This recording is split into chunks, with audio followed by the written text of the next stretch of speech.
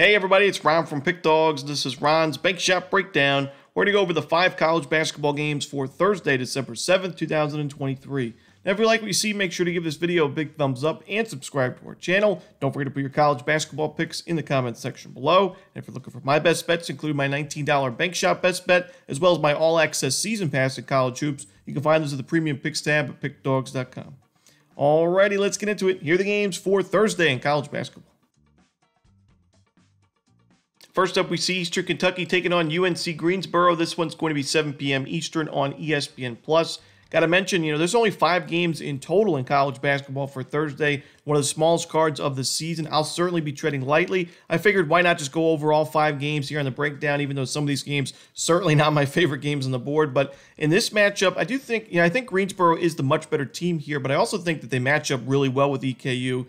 Greensboro, they're a great three-point shooting team. They're 64th in the country in three-point shooting the ball right around 37% from the perimeter. EKU is the second worst three-point defense right now in Division I college hoops, giving up just under 44% of their opponents. That's a big problem against these Spartans. And also, UNC Greensboro does a really good job at taking care of the basketball. They're 6th in the country in turnover percentage offensively. Eastern Kentucky's defense has not been forcing a lot of turnovers, so not only should Greensboro be able to take care of the ball in this game, they should be getting really good looks in this one, a lot of three-point opportunities, and should be able to score the ball almost at will in a matchup like this. And while I do think Eastern Kentucky's offense is undervalued right now, they're creating pretty good looks. They're a good offensive rebounding team. They take care of the ball, and plainly their shooting numbers aren't great. I still don't think that their offense is good enough or undervalued enough for me to take a chance with them in a game like this. I guess I would lean towards the over if I was looking at a total, but I also think Greensboro takes care of business, wins this game, and covers the numbers. So give me the Spartans. I'll lay the points. Next up, the game of the night for sure for Thursday's card in college basketball, Iowa and Iowa State, big-time rivalry. This one's going to be 7:30 Eastern. It's going to be on ESPNU.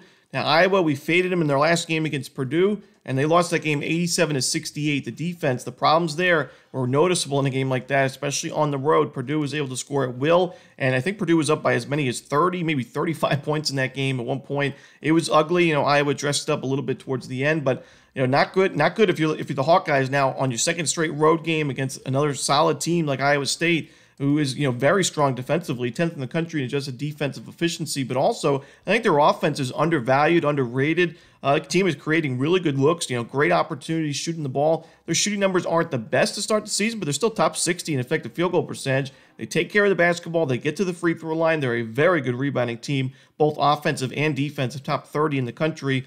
And I think Iowa State matches up pretty well here with their rivals, especially as the home team. Should be a big home court advantage. And Iowa State struggled a bit in those neutral site games. They lost to Virginia Tech and Texas A&M, but they're battle tested. I like them at home here, so give me the Cyclones. I'm going to lay the points against Iowa.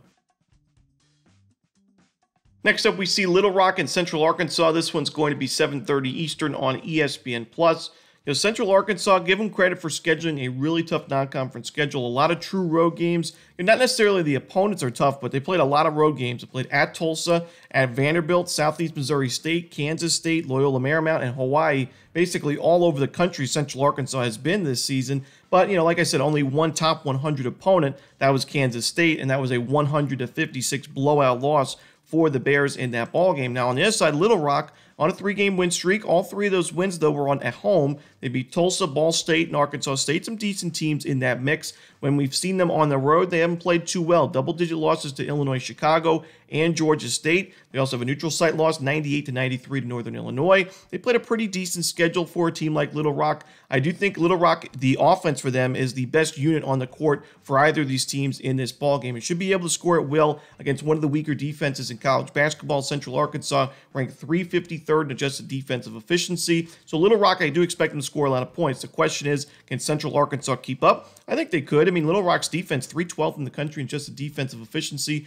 Not a very good defensive rebounding team. They take quite a few fouls. Not a good 2-point defense. And if Central Arkansas's offense gets going, it would be in a game like this at home against, a feasible opponent. So I like the over in this game. I think with both of these teams playing at a faster pace, Little Rock 65th in average possession length offensively. Central Arkansas not too far behind. I think we see a lot of possessions in this game, some pretty bad defense. I think we get over the numbers. So give me the over in Central Arkansas, Little Rock. Next up, we see IUPUI, or as Mitch likes to call them, Iwapui against Eastern Illinois. This one's going to be 8 p.m. Eastern. It's going to be on ESPN+. Now, Eastern Illinois, IUPUI, two teams ranked outside the top 300 right now in college basketball. I do think Eastern Illinois has played the much tougher schedule. When you look at their games, they've only had 3 home games this year, and all those games were against subdivision teams. But when they've been on the road, they've played teams like Illinois, they played Loyola Chicago, they played Kansas, and they actually were pretty competitive in that game against Kansas. They only lost that game by 8 points, 71-63. They were catching a ton of points in that game, so obviously covered the number with ease. And, I do think Eastern Illinois is the better team in this matchup.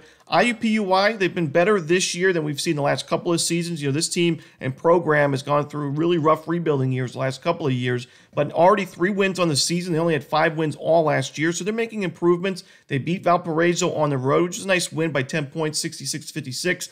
But overall, this is still a team I think is a few years away from really competing in the Horizon League. And on the road, I don't love their chances against an EIU team. It doesn't get too many chances at home to beat Division I opponents. I think they take advantage of that. Give me Eastern Illinois, not my favorite game on the board. Like I said, not my favorite card, but I'll lay the points with the Panthers.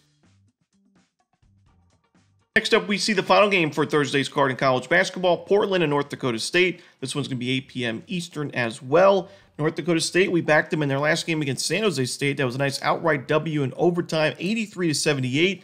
It was a close game. I mean, North Dakota State, they didn't have to make it that difficult. They were up by 16 points in the first half. They blew that lead. I think they were losing towards the end in the second half of that game. They go to overtime. They find the W for us. And, one could worry about a letdown spot after that exciting victory. And, Portland is playing with revenge in this ball game after they lost to North Dakota State last year. But I do think North Dakota State is the better team. And while I really like this Portland team, honestly, on paper, I think offensively, a very talented team.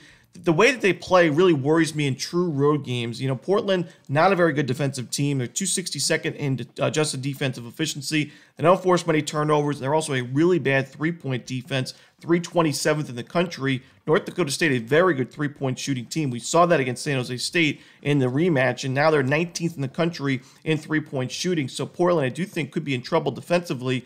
And also, while Portland's talented offensively, pretty good shooting team, they get to the free throw line, they also turn the ball over way too many times. That's a worry on the road. Again, even though North Dakota State's no defensive juggernaut, if you're turning the ball over 21% of the time, I do worry about you on the road. North Dakota State played really well against Portland last season. That was actually a road game for the Bison. They won that game outright 67-62, and in that game, they shot 41% from 3. We could see similar numbers here with how bad Portland's been against a 3 this season. I like North Dakota State in this ball game. I'm going to take them and lay the points to end the night. And that's it. Those are the games for Thursday in college hoops. Hope you enjoyed this video. If you did, don't forget to hit that like button and subscribe. And don't forget to put your college basketball picks in the comment section below. Again, if you're looking for my best bets, you can find those at Pick Dawgz Premium. As always, this is Romanelli. Good luck.